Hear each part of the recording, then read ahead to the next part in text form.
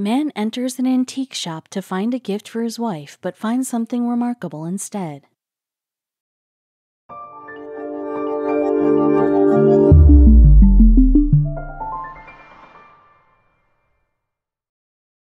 But before we start, please make sure to subscribe to m&rtv and hit the bell so you never miss any upload from us. Also, leave a like right now. Randy Guijarro is a peace-loving man who is also fond of antiques. The man, while going back to his home, gets attracted by an antique store. He had been contemplating buying a gift for his wife, who too happens to be an antique lover. Though the shop looks above average, crammed with trashes along the different eras, he managed to find something. Well, what he finds tears the world into two groups. Find out here what he finds that affects the entire world. Randy Guijarro belongs to Fremont, California. He is a telecommunications technician by profession and an antique collector by passion. The man had a great interest in learning new facts about the history. He has a penchant for collecting antiques since childhood, and soon his hobby was going to reward him with something big. The man was on his way home from work when he spotted a junk shop. He had enough time in his hands, so he decided to go inside the shop and take a look if there's anything worth buying. Though the store comes in his way to work, he had never been to this shop before. It had been a long time since he had bought something old for his wife, and that is why when he saw the shop he could not resist but to explore it. In the world that is becoming expensive day by day, decorating one's house with antiquated items is emerging as a trend nowadays. Not only are they inexpensive, but also gives one's house a new and unique look. Maybe that is why the popularity of thrift store is increasing manifold. Randy too liked embellishing his house with old items. The man had a vast collection of sports cards, comic books, coins, along with other things. Interestingly, he had been collecting all these items from a very young age. However, none of them had any significant worth. But they were all very close to his heart, and soon the long list was going to have a new addition that was literally going to change their life. Randy was a lucky chap, as his wife Linda too had an interest in antiques. No doubt their house was crammed with ancient goods. The two are immensely knowledgeable when it comes to history, and they channelize it, finding and collecting goods with historical value. They frequent thrift shops all across the country too, as they believe sometimes the quirkiest things can be found there. The two would often set out of their home in search of junk, antique, and thrift shops. Surprisingly, despite being an explorer, Randy never turned toward this junk shop, but today all of a sudden he decided to get inside it. Even he could not understand why did he make this decision. No doubt something amazing was bound to happen. The couple was enamored by the antiques and believed that to be a perfect gift to present someone with. It had always worked. The recipients would love their choices and often get dumbfounded by their fondness for collecting the artifact. The man entered the junk shop that looked untidy and full of what could be called trash. The owner greeted him warmly and surprisingly too, as his shop hardly used to have any customers. Randy greeted back by smiling at him and took a round of the shop. However, nothing could attract his attention. As mentioned earlier, the shop was overstuffed with goods, and things were piled over each other. In order to inspect them, he had to lift the goods placed first. The name of the Oblivion store was Fulton's Foley Antique Collective and was located at Fresno Tower District. As the city has very few antique lovers, the store stayed a thing of disinterest for a large fraction of public. Randy knew that very well, and that is why he did not feel amazed at the loneliness of the shop after entering it. The shop had only two souls dwelling inside it, first he, and second the shopkeeper. The shopkeeper did not take much time to realize that his customer was losing interest, and it was then he ushered him toward another cabinet. But what captured Randy's attention was some boxes that were borne by two men. The men just had stepped into the shop from an inside room. The two were carrying big boxes in their hands that looked very heavy too. Randy immediately got intrigued by the boxes. He wanted to know what was in them. Intrigued, he asked the shopkeeper about the contents of the box. He told him that the boxes were containing objects that did not get sold despite being on display for long, so now they were throwing it out. The shopkeeper called them old boxes of junk, but was it really junk? Whatever the case, he felt immediately drawn to them. He asked the shopkeeper if he could see the items stuffed in the boxes. The owner did not stop him. He asked the men to put the boxes down. No doubt the box was heavy as it was carrying a lot of things. Men started putting the items out one by one. They all were indeed trash. However, the curious customer sifted through the things in search of some interesting object. It was then his eyes caught something particular in the junk box. Along with worthless items, one of the boxes had a card box too. The card box in itself had a unique design, unique enough to attract his attention. He picked that up second after he laid his eyes on that. The card box looked very old. It had some of its sides torn, but what made him startled even more was the thing lurking inside it. He opened up the card box. On the other hand, the shopkeeper was confused. This was the first time he had seen a customer checking the trash kept in boxes so keenly. The items that failed abysmally in catching the attention of customers were now drawing an antique lover while being stuffed in the box. He tried to tell the man that he was wasting his time, but the curiosity-infused soul did not listen to him. What could he find in a box full of junk? It was not only the shopkeeper who was confounded, but those men too. They had checked very carefully before enlisting goods in trash and junk. They were sure that the man was wasting his time as he was not going to get anything valuable. Well, they would have never been so wrong in their entire life. It had been a long time he had given his wife a present, so whatever Randy was going to take from this store was going to be a gift for his wife, so he wanted that to be special, if not worth a penny. Though he had no idea his new discovery that he had almost found was going to cause a ripple all across the world. Inadvertently, he was going to bring a forgotten part of history to light. Now the question remains, what was it? Randy opened the card box only to get amazed further. He just had not expected what he saw inside the box. Astonishingly, the men who had put them in the trash also had no idea about the content. They had not bothered to open it before declaring it a piece of junk. Well, they soon were going to regret the decision. But wait, did I tell you what was inside the card box? Check the next slide to find out. There was a couple of pictures inside the box. It seemed the pictures belonged to the 19th century, as they were old and had patches of discoloration. It was then he eyed the second photograph. There was something different about it. The content was unique. What was so special about the content of the photograph? The content of the photograph included a bunch of men playing croquet. Now you must be wondering, what is so special about that? Well, Randy had felt an immediate connection with the picture, and he decided to buy it. Unfortunately, the man had only $2 with him at that time.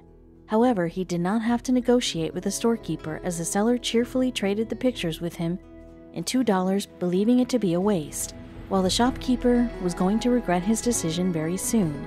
But first, let's find out about the unique content of the picture. Liz Larson of UK's Croquet Association said croquet became popular in the 1860s because it was the first sport that women could play in the same terms as men, and men and women could play each other. It had a huge boost in its popularity. In the UK, however, it was still not a game for the masses. Not really. You need a lawn, and a fairly large one. Randy excitedly brought the photos home with him. Randy knew that the men in the picture were playing croquet, but what itched him the most was their identity. He did not know who they were, and he really wanted to know about that. He said, "No idea who they were. It's almost like a shadowy haze." No doubt the color and the composition of the photograph was extremely fascinating for him. He decided to take help of the internet to find out who they are. But what was he going to type in the search query? He looked at the photograph one more time. This time he did find something strange. There was a man standing in the middle of the group with a croquet stick, donning a hat and stripy sweatshirt. Strangely, he looked very familiar to Randy. Who was he looking like? After straining all his nerve, he realized that the man in the picture carries a great resemblance to Billy the Kid, a notorious gunfighter and gang member of bygones. Though he kind of had an inkling that the man in the picture was Billy the Kid, he still was not sure. In order to put an end to his doubt, he decided to ask his wife Linda for help, who he thinks of as a wonderful, pragmatic woman. The pair did an extensive research and studied a number of photographs featuring Billy the Kid. Soon they identified the other two people in the photograph. Two of the men in the photograph were Charlie Bowdry and Tom O'Folliard. However, they were still not sure whether the suspicious man is Billy the Kid or not. Finding out more about the 19th century outlaw was difficult, as there was only one photo featuring him that was available. The photo that enjoyed the monopoly was sold in 2011 at $2.3 million. What made this photo special was it being the only evidence letting the world peek into his mysterious life. In the photo, the man is seen holding a gun. So, had Randy discovered the second one? Born as Henry McCarty, Billy came to the world in November or September, the year of 1859. However, his birth date is a subject of dispute for historians due to the lack of evidence corroborating the day he took birth. He was called William H. Bonney by his friends and relatives during his growing days. However, he rose to fame as Billy the Kid. This is true that New York was Billy's birth town, but he, along with his family, kept shifting from city to city. After his father's death, the family settled in Silver City in New Mexico. Billy got another blow when his mother said goodbye to the world when he was only 14 years old. Now the little kid was not only an orphan but also helpless. However, he managed to get himself a space in a local boarding house. But the boy did not seem to be happy with his life. He wanted to do something big, so he indulged in his first crime in 1875, when he participated in a robbery. There was more he could do. He did not stop there. In fact, the robbery had inflated him with the confidence, and he even went on to do petty crimes too. Just after 10 days of his first theft, he, along with his friend George Schaefer, dared to steal clothes and guns kept in a Chinese laundry. However, the two could not run away further and soon got caught in jail. The cops had not expected Billy to be so shrewd. The boy escaped the prison only after 2 days of his arrest.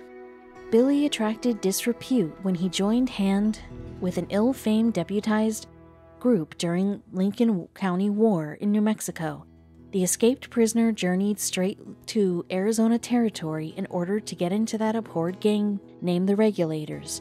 Both the group got themselves involved in a number of fights. The thing became worse when the Regulators and Lincoln Sheriff Department battled a bloody fight that put a big number of people to death. One of them, who became the victim of that horrible fight, was prominent Sheriff William J. Brady. Again, he got thrown into jail, but he escaped the bar once more. But this time, his destiny had another plan for him. The man was shot dead at the age of 21 by an officer named Garrett. However, many people believe that his death was faked. Clearly, the man was running all his life. Furthermore, he spent his life out of the sight of the public. Naturally, nothing much could be gathered about this outlaw. And that is the reason why the professionals could not believe when Randy informed them about his discovery. In fact, they doubted if the photograph was authentic or not, and the news of finding it in the local store was all the way more skeptical. Additionally, they had met a number of people who would come to them with pictures and would claim that to be the original, but after verification, they would turn out to be fake. So was this one a fake picture too? Randy was very sure that the photo he just found was an original one, and he was going to do whatever he could to prove that. Subsequently, Randy consulted a producer for National Geographic, Jeff Aiello. The two came up with an amazing idea of documenting their mission, stretching up to 5 years to prove their point. Would you want to know who narrated that amazing historical and forensic documentary? Well, it was acting superstar Kevin Costner. The man was hell-bent to make people believe that the photograph he had discovered was the original one. In those 5 years, he talked to experts and eventually made a documentary, but still, there are some who refuse to call it the original one. Randy explains it better. It was a bit of a lonely journey. He named the picture almost Twilight Zone-ish. You may want to know why he called it that. Well, because there were some people who considered it too good to be real. But as they say, hard work pays off. The The man soon got the fruit of his hard work when the science stepped in and made the much-awaited revelation that made the haters shut up. The forensic experts finally drew a conclusion after taking help from forensic scientists, antique experts, art collectors, and historians. The team used facial recognition to examine the picture more clearly. The entire process took 5 years to complete, but Randy was not sad about it. He knew that the result would be in his favor. The method of facial recognition proved most helpful. Billy the Kid was one of the famous personalities from history who did not get much documented. However, his co-members were very well documented that shed light on their mission. The photograph that Randy had was featuring 18 people apart from the suspicious man. Amazingly, all the 18 members got tracked by the scientists as they had been documented in history. Not only that, the experts also found out about the building in the background. The experts learned that more than half of the people in the group belonged to the regulators. Well, this information asserted Randy's claim even more. The experts went ahead and decided to excavate the remnants of the schoolhouse situated in Chavez County in New Mexico. It was the same building that was behind the men playing croquet. The experts succeeded in finding out the year in which the photo was taken. It was 1878. David McCarthy from Kagan said, "We had to be certain that we could answer and verify where, when, how, and why this photograph was taken. Simple resemblance is not enough in a case like this. A team of experts had to be assembled to address each and every detail in the photo to ensure that nothing was out of place. So they took every tiny detail into consideration." The expert added, "An original Billy the Kid photo is the holy grail of Western Americana." Eventually, the experts confirmed that the unnamed man was Billy the Kid. Well, which implies that the antique dealers and collectors were ready to bid any high to get that photo. Kagan's, a numismatist firm that helped Randy a lot in verifying the authenticity of the photo, offered to insure the picture for $5 million. Randy never willed to keep the picture of such historical value with himself, and eventually decided to sell it to another historian. The photograph is still with Randy and Linda. They do not know how much they are going to earn from this picture that they bought for $2, but they have already planned what they are going to do with the money that they would get. They are going to pay off their debts and, most importantly, would use the money to fund further travels that they would undertake in search of more antique goods. He said, "We could use a new vehicle. We'd really like to look for lost pieces of history, be it the US or worldwide. We love to be adventurers. The hunt is a really grand thing." From there on, their interest in antiques had only increased. He even urges to the other people to find out more about the goods that they're about to throw away. Perhaps some of them have great historical value. Randy explains, "I hope this prompts others out there to look into trunks and attics because there are so many lost treasures out there."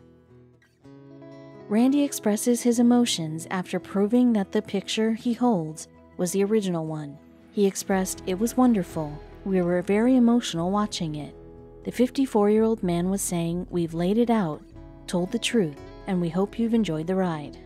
He reminisces that day when he bought the picture. He recalls, "I had just a couple of bucks left and I found 3 photographs I liked, and of the 3, the oldest tintype. I actually kind of chucked it back in the box. Well, the life has its own way of revealing things."